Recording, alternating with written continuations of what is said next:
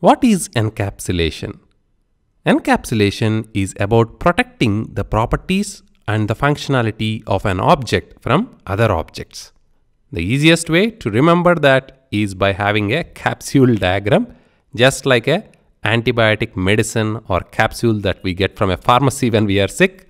Here is a capsule that has all the properties and data of a particular object. Then we have all the methods that can access that data of that particular object.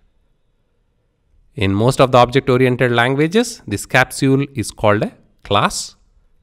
The data, we call it properties and variables, and then functionality or the methods can access that data.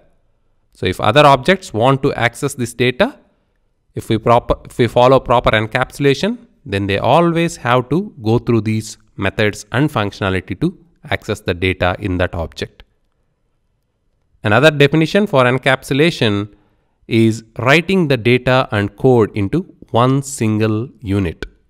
In Java, we use a class to achieve encapsulation.